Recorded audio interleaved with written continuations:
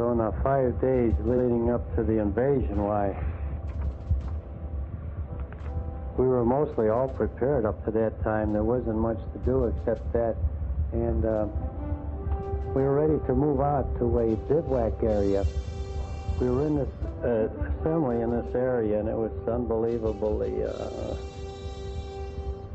for myself, it was the anxiety, the thing that we've been waiting for a long time. Over the loudspeaker, I heard the word attention.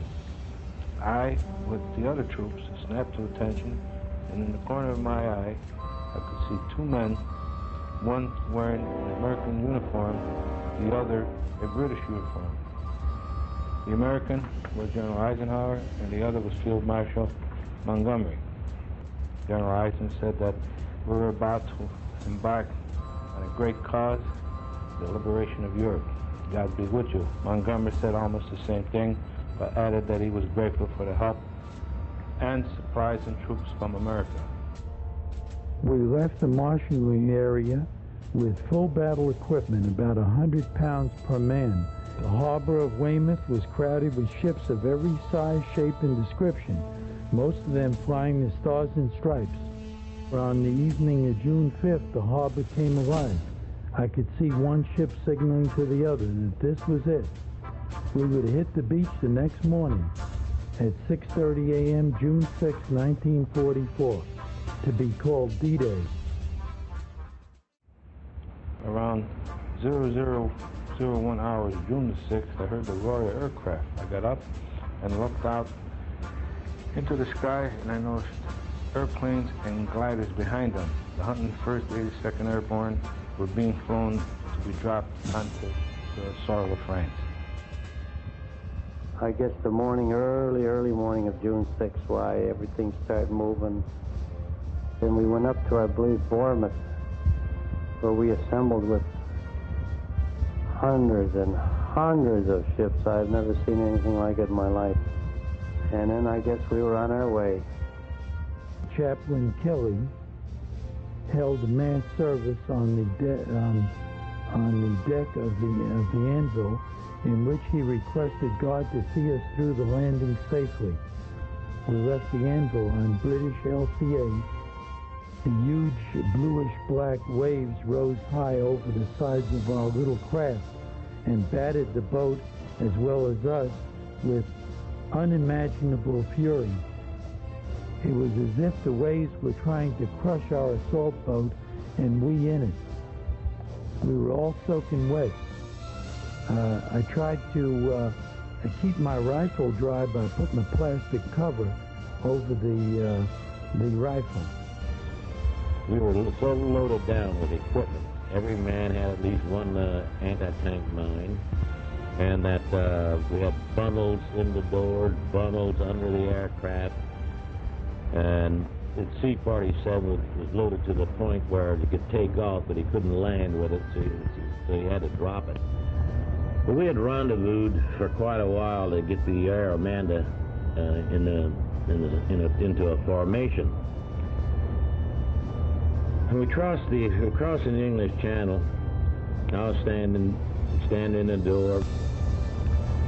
We looked down, looked out, looked down, and it was the most beautiful moonlight evening.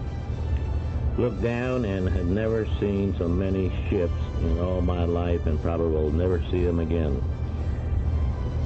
You could have walked across the English Channel. Not that you had to walk on water. You could just step from ship to ship. That is how it looked from the air.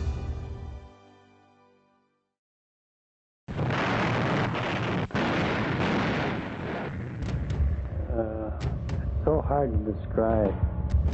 It was massive. It was massive. I can imagine being a German looking out through binoculars and seeing all this. No wonder Hitler didn't believe him. The fury of the water broke our front ramp, and the boat began to fill with icy channel water. But Lieutenant Donaldson rammed his body against the inner door of the ship and said, "Well, what are you waiting for? Take off your helmets and start bailing the water out." As the landing craft inched closer to the beach, shells began to explode around us. The craft next to us hit a mine and exploded. But as we were about to land, they had huge obstacles in the water. Big railroad tracks crisscrossed, sticking up out of the water so nobody could get close.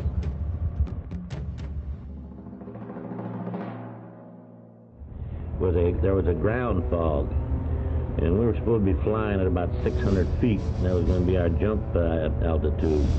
We couldn't see any landmarks. We couldn't see where we were going, or anything. But the order was before we left that no one would come back in the aircraft, whether we found our objective, whether we found our DZs or not. That we would go out somewhere over Normandy. Just as soon as it bailed out, I just knew that was the end of it. That I was not coming back anymore, because I had never seen so many tracers in my life. Tracers all over the place that were shooting at us. I hardly got the thoughts out of my mind when I went through an apple tree. My feet just barely touched the ground. The top of my canopy had caught my fall, and I just hung there real nice, no problem. Took my knife, cut myself out of my harness, and immediately started to gather the people together that jumped from our aircraft. I saw the beach with its huge seawall at the foot of a massive 150-foot bluff. An 88mm shell landed right in the middle of the LCA on the side of us, and splinters of the boat, equipment, and bodies were thrown into the air. The ramp was lowered, and the inner door was open, and a German machine gun trained on the opening took a heavy toll of lives. I waded through the waist-deep water, watching many of my buddies fall alongside of me. I expected a bullet to rip through me at any moment from the right. I reached the stone wall. I looked down, and being washed around by the incoming water, I saw the bodies of my buddies who had tried in vain to clear the beach. When we hit the beach, I knelt down and kissed the dirt, whispered, "Thank you, God." I then looked around and saw many dead in the water and on the beach. My company was being held up by machine gun fire from the hill. Then Colonel Taylor, regimental commander, got up and said, "If we have to die, let's die on the hill." We moved out and took the hill, giving the Allies a foothold in France.